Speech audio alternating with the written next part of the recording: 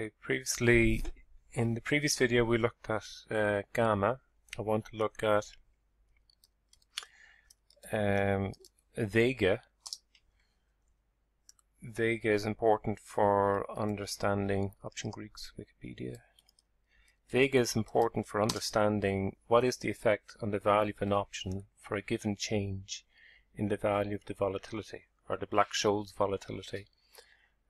So here, if we just follow the link, Vega measures sensitivity to volatility, and Vega is the derivative, the mathematical derivative, of the option value with respect to the volatility of the underlying. So from a numerical perspective, we could think of the value of the option changing with respect to a given change in volatility. And when we looked previously at option sensitivities, we had considered the impact of volatility. So let's see if we can bring the link here. I think it might be, we'll just try this one.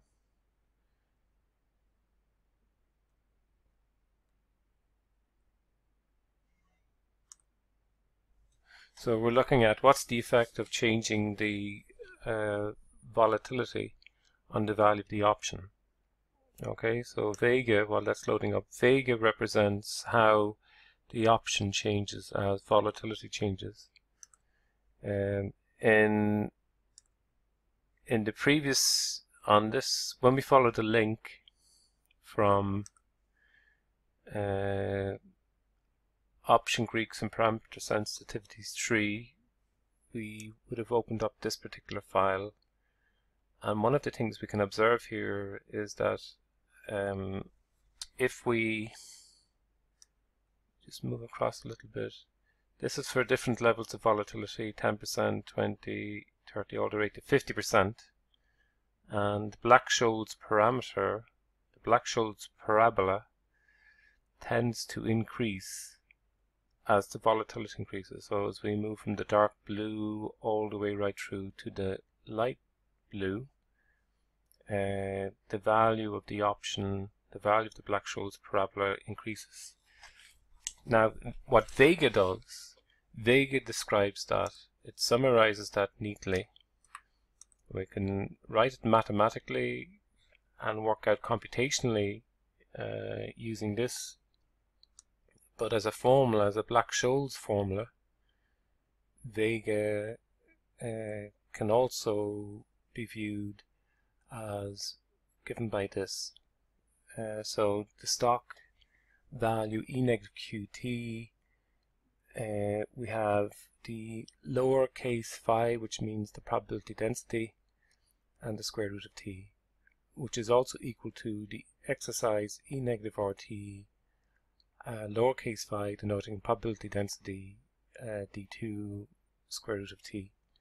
So let's set that up in a new spreadsheet, and I'll go out of the link here and go back into YouTube, and any of the, if I can just go up, the screen is frozen for a second, and let's see, just try that again. Okay,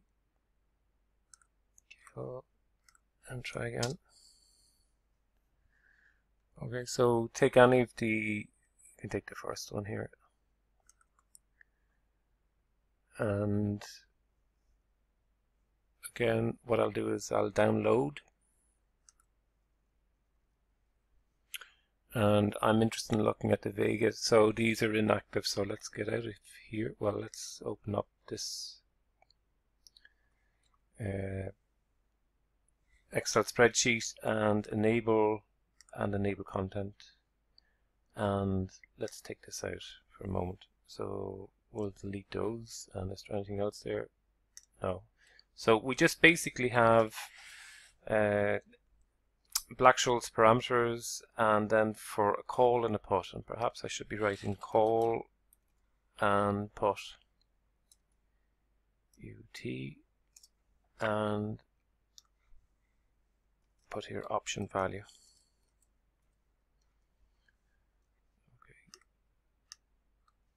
Okay. And as we for the Vega, what we find is for both call and the put, we get the same value.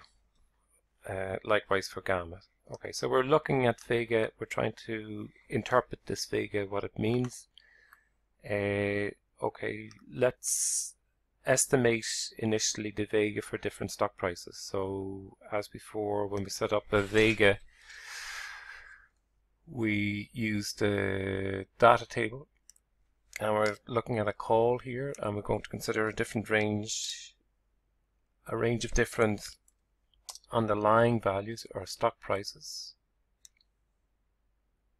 and we'll go to 200, and we'll have a look at the data tab, what if analysis, data table. It's a column of data. We're rerunning this Vega calculation for this column of data inputs. The original parameter input referring to stock price is 100. Hit OK, it fills in. And when we observe this, if we just have a look here at this, just for a graph scatter, what we'll see something similar to the gamma, but what this is basically illustrating is that when the option is close to the exercise, remember the exercise is 100 here, the value, the effect of changing the volatility is greatest. So all the Vega values here are positive, but much more positive when we're close to the exercise. Okay, so how do we interpret that? Let's just remove this for a second and go back, and we'll say here Vega, VEGA, and then put in the value of the call, and equal to the option value for the call is 100, is 1045. And let's rerun this data table again. Data tab, what if analysis, data table, it's a column. What in the initial parameter inputs are we changing? It's the stock price or the asset value, and it fills up. Okay, I want to just have a look here at the effect of volatility on the option. So we'll compare Vega to the Black-Scholes parabola. Let's say equal this cell, and we'll pull across, and then pull this down. Okay, and we'll take some cells out, so we'll delete this, and okay, we'll delete these and just call this Vega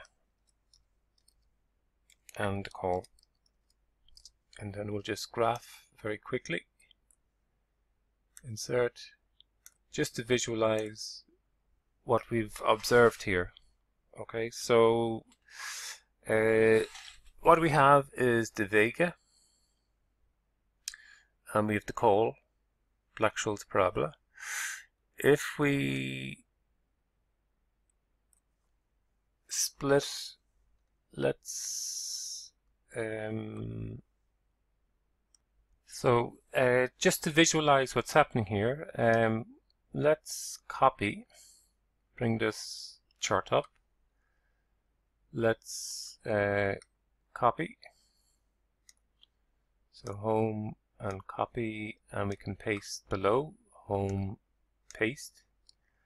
And what I'd like to do is, okay, we'll redimension just a little bit, just to give a little bit more ability to make the comparison between the two. First thing I'd like to do is to remove down here the Black-Scholes parabola. and then up here remove the Vega, and then down here I'm going to copy, so copy, and then I'll paste into paste special. So I want to paste it as paste special and as a picture, and then copy and bring it back. So and the reason why I'm doing it this way is because I want to paste it as a picture and it's frozen, and I'll just bring it up and it sits as such. Okay, now just what I'd like to do is just observe what happens when we change the volatility. Where is the effect greatest? Will it be here? Will it be close to the exercise? Will it be here? According to the Vega, where Vega describes the option sensitivity to volatility, the greatest effect of changing the volatility input should be close to 100, a little bit less than the 100. Okay, so let's just try that. And so we'll observe, so if I change the 0.2, the volatility input for the call, think of the option value and this being the call. If I change the 0.2 to 0.4, so let's try that again, 0.2, number lock, 0.2, so we go from 0.2 to 0.4. The red parabola should shift up, but shifts up most close to 100. If we bring this back down to 0.1, the biggest effect in terms of the Black-Scholes parabola is close to the exercise. If I shift it up to 0.8, right, very unusual level of volatility, again the effect is closest to the exercise, and that's what the Vega really is describing. If I bring it back down to 0.2, we revert back to where we initially started.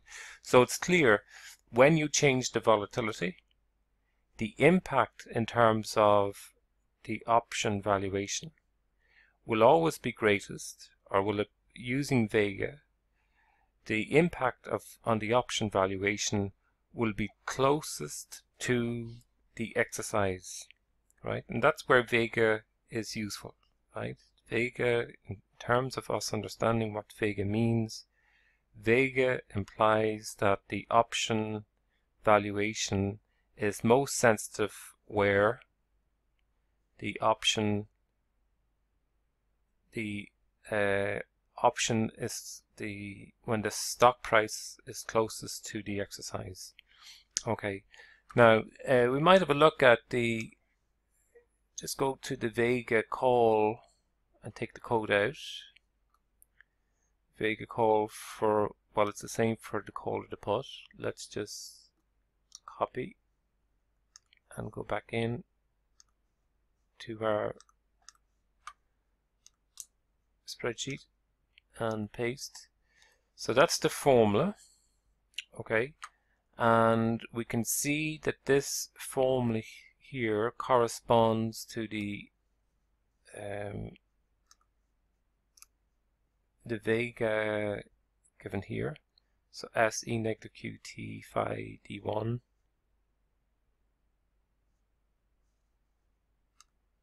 right, S square root of T by the probability density function D1 E negative QT. Okay, so the formula corresponds with the Wikipedia formula, and our interpretation of Vega is, as we increase volatility, the biggest impact is noticed around where the value of the stock or the underlying is closest to the exercise, and that's captured here by the Vega. Okay.